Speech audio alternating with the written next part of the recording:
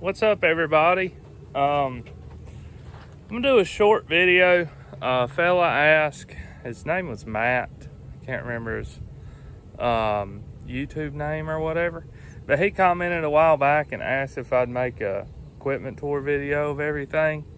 So I did one of the Maruka dump truck, our Cat D5 and our Cat 320. And now I'm gonna do one of our 953K and our BOBCAT T770.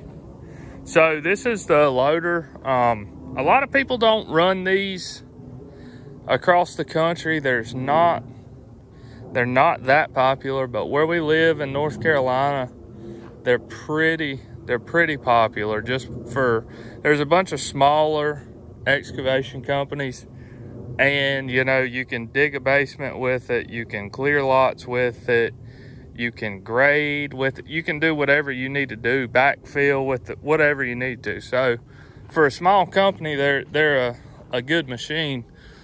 This is I think a 2022 model maybe. But anyway, in here's the engine compartment. There's the air filter. Here's the cabin air filter. That's where the air comes in for the air conditioning and all that. Hydraulic filters. What's behind this door? Nothing. Okay. Let's walk around here. Here's the radiator. Somebody broke that emblem they hit. You can see that scratch, hit something with it. It was not me. Not me, all right, guys? Anyway, here is your fuel filters, oil filter. That's like an element oil filter. Your main power switch, like, what do you call it? I don't know. Main shutoff. You check, there's your dipstick. There's where you fill oil up at. This is on the right side of the machine. Here is the fuel tank, def tank, windshield washer fluid and all that stuff. So it's pretty easy, pretty user-friendly, accessible, whatever you want to call. This thing's probably got, I don't know, 15 grease fittings on it you need to grease daily. The older models, which I've always ran, the fuel filler was right there where that door is. It was just a neck with a cap. But now that's the hydraulic tank. That's where you fill hydraulics at. I'll get up in the machine and show you what it's like inside. So it's pretty dirty, of course, but it's pretty simple. You have your V drive right here, I guess what you call it. That's your forwards and reverse, and here's your bucket. I'll crank it up. You got your parking brake, your hydraulic turn on and off. This is raise, lower your bucket, whatever. It does have a camera up here, reverse camera. As you can see down there, right here, we're in park, but it has a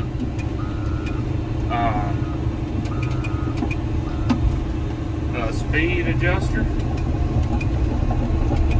The old ones just had a high and low gear, but this one is actually like a dozer. It's got, I don't know, 5 or 6 different gears.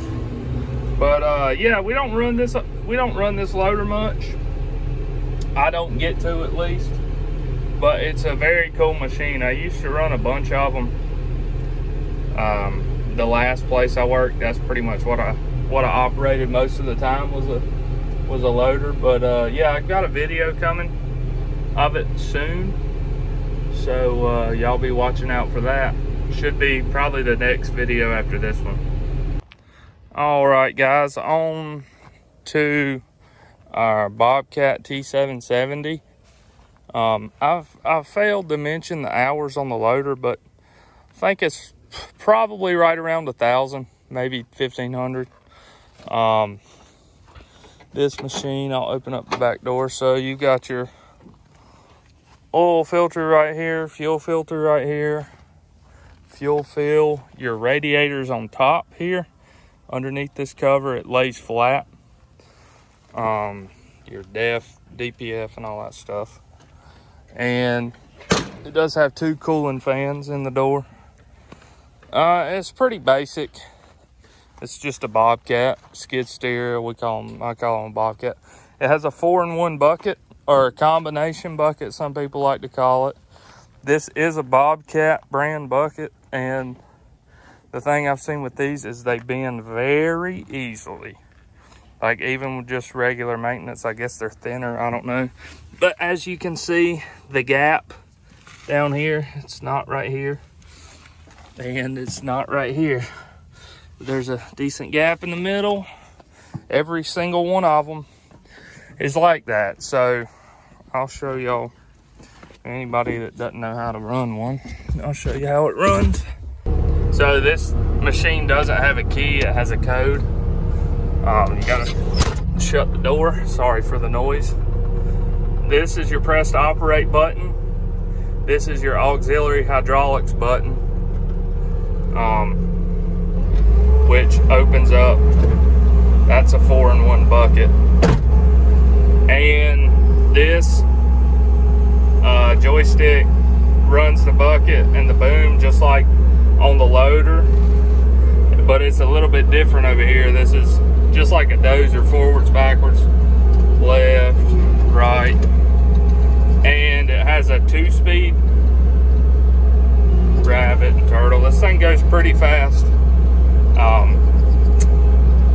Goes pretty fast in rabbit. I had to drive it down the road the other day.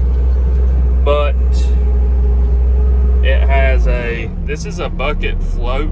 I never use it, but you're supposed to be able to turn that on and it'll just follow the contour. Follow the contour of the ground. Sorry about the noise again. And this is a snail mode, creep mode, whatever you want to call it. If you're up close to something, you can press that and that drops the gearing way down, so it runs a whole lot slower. But it has a lap bar. You have to pull this down before these work. And yeah, it has probably, I think it has 800 hours, maybe 900 hours on it. We usually get a new one every 2 years. It's just on a lease program. This also has a quick connect for the bucket. So this hydraulic cylinder lifts these arms up and down, which connect the bucket to the machine. You can do all that from inside, so you don't have to get out and pick the arms up and down manually. But yeah, other than that, it's just a standard. This is like a 289 for anybody that's familiar with cats. It's like a 289 size. Or a John Deere, I think it's like a 331 size maybe. Yeah, so it's they make a T870 and a T770. This is the second to biggest BOBCAT you can get. So it's also called a compact track loader. It's also called a compact track loader, or CTL, whatever you want to call it. We just call it a skid steer, BOBCAT. Either one, it don't matter. There's so many slang terms for these things. But yeah, thanks everybody for watching. Matt, I hope you see this.